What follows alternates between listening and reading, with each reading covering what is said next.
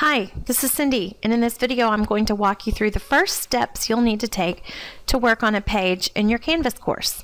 The first thing you'll need to do is sign in to our Canvas instance, and you can get there by going to the employees page of the district website and clicking on Canvas, or going directly to emsisd.instructure.com.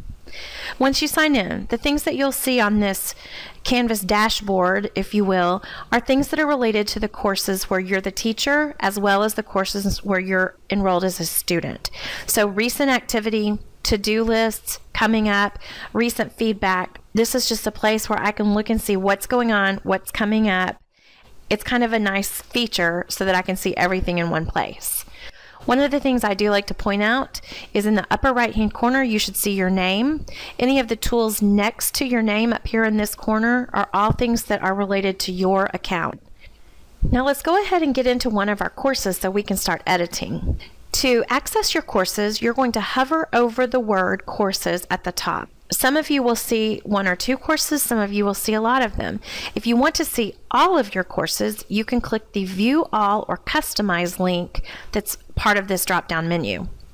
As soon as you do, you're going to see all of the courses that you're associated with, some of which you're the teacher, some of which you're the student. If you would rather not have this kind of long list of courses, because you're really only going to focus on one or two right now, you can come into this view and click the star in front of one or two or however many of these courses. When I refresh the page, and I'm doing that by clicking the logo, but you could also hit F5 on your keyboard. Now when I hover over courses, I only have the courses that I starred. It's kind of like my favorite courses here. I'm going to go ahead and go into the sample teacher course. You can go ahead and go into whatever course you'd like to start editing. So the very first time I sign into a course, you're going to notice a few things. There's no recent activity because you haven't been here yet. In the upper right hand corner, you're going to notice that the course is currently unpublished. That's fine while you're working on it, but you do have to remember, if you want your students to see it, you will need to come back to this spot and hit publish. You'll also notice that there is a setup checklist. This setup checklist is helpful if you're going to create a course where your kids are going to be working and you want to add files and content and all sorts of stuff. If you're just interested in getting your first page set up for now, don't worry about that setup checklist at this time. And I want you to pay special attention to the options on the left-hand side of this course. Typically, when I see something online that's grayed out, I tend to think it's not available to me. In Canvas, though, that just simply means that there's no content in that tool. All of these tools are available to you in each of your courses, but if it's grayed out, we just haven't added anything yet. Now, one of the things that's nice about Canvas is that many of these tools are similar. Announcements, assignments, quizzes, pages, discussions. They have a similar layout to how you create them. They have similar tools, but then each one has their own set of options that make them unique to that particular tool. We're going to start by working on a page. So go ahead and click Pages on the left. Even though it's grayed out, we're going to click Pages. And anytime we go into one of these tools, announcements, assignments, quizzes, pages, we want to look for the Add button. So in this case, we're looking for the Add Page button. And in almost all of these tools, it's going to be a blue Add button. So that makes it simple. So let's click Add a Page. We do need to give the page a title. So I'm going to call this Welcome to my course.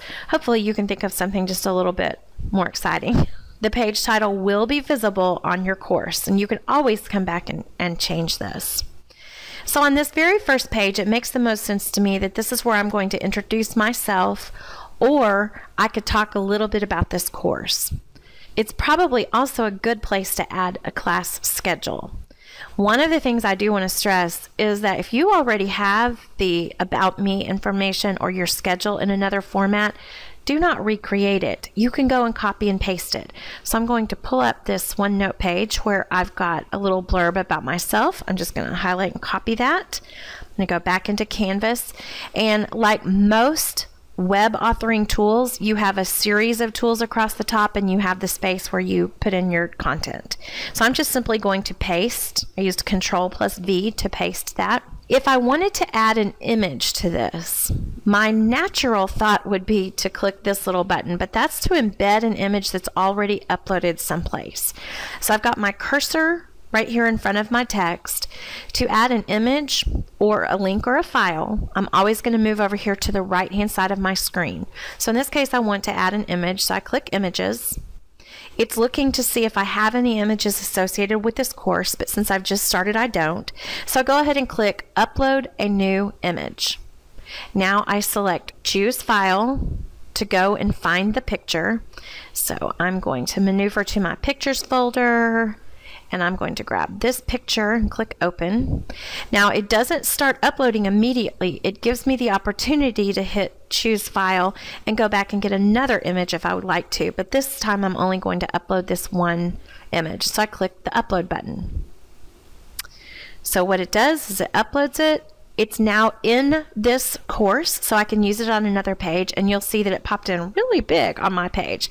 So I'm going to click on it once, and I can resize that down to a little bit better size.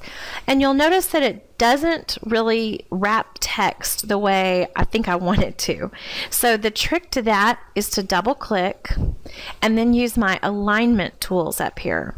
So one of the things that I like to point out when we're looking at pictures is this particular picture. I kind of look like I'm facing off this other direction. So I am going to highlight this picture and actually right align it so that it kind of looks like I'm facing the text. It's just a little trick. So I think I like that one better. Now, if I wanted to add my schedule further down on the page, I could bump down a little bit, put a little header there, and I might want to make that header a little bit bigger. Let's say 12, maybe I'll bump it up to 14 and make it bold. And I'll move down, and I have my schedule here in my OneNote. So again, I'm not recreating anything. I'm going and I'm copying it, and I've pasted it in. So that kind of gives me an idea. I may bump that down a little bit more. Now you're probably going to want to put a little more information, including your contact information, your email address, your school phone number. I probably wouldn't put the extension unless you want people to be able to direct dial you during the day. If you have a professional social media page, you might want to add the link for that as well. For the sake of time, I'm going to skip that for now and go ahead and show you the next few steps. If you look down at the bottom, you have the option to save or save and publish. Save is most helpful if you're not quite finished with the information and you want to come back and do it later. So you want to be sure that you save. Save and publish means I'm ready for this to be visible. Now you have to remember that our course is not published yet. So it's not really visible for our students, but as soon as I do publish the course, this one will be okay. You'll notice now it comes to a slightly different view. I'm still in the Pages section, and this time I have a View All Pages button. It does note that it's published. You notice when I hover over that, I can unpublish it if I need to. If I need to get back in and add more content or edit it, I can select Edit to go right back to that same view where we were. And then I have the Settings tool where I can delete the page, I can look at the page history, or I can share it to Commons. And that would be more if you were doing a content page that was over a unit that you were doing, you wanted to share it up to this Commons area where other teachers could then pull it down into their courses. So I'm going to go ahead and select View All Pages. And this is going to take you right back. This is exactly where you would come also if you just clicked the word Pages. And it's going to bring you to a list of all of your pages. We only have one. This is how I would add another, but this is the last step we need to do to make sure this page that we just created is our home page. I need to come from this view and click the little settings tool here and select Use as Front Page. Now, if you would like to use something else, like an assignment or an announcement as your front page, that's fine too. But if you want to have this page as your front page of your course, you need to make sure you make that designation. Now what we're going to do is go back to Home. And this is the home of our course.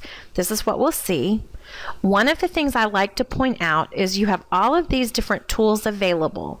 If there's something you don't want to have available in your course, say like the chat feature, from your course, you click on Settings. This is not the settings for you, this is the settings for this course.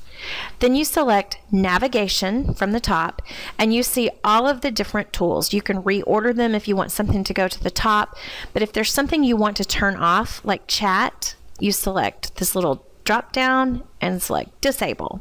You can do the same thing for SCORM. SCORM files are files that you pull in from other online courses and you put them into your course, so we're probably not going to be doing that at any point soon. So you can pick and choose what you want to have disabled and hit save. Two more things before we're done with this. The first thing we need to do is choose a home page. In this case, we're going to select Choose Homepage, and we have all of these options. Since we just set up the page, and here's the name of mine, hopefully yours is better, that we want to be our homepage, we're going to select that page and hit Save. Now, if you get in here and it says you need to set a default, then you have to go back into Pages, and remember, click the little down arrow next to the settings and set it as that page.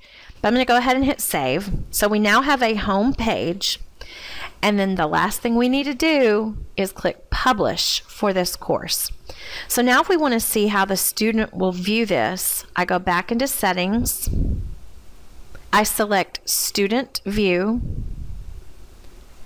and this is what the students will see as soon as they sign in for the very first time.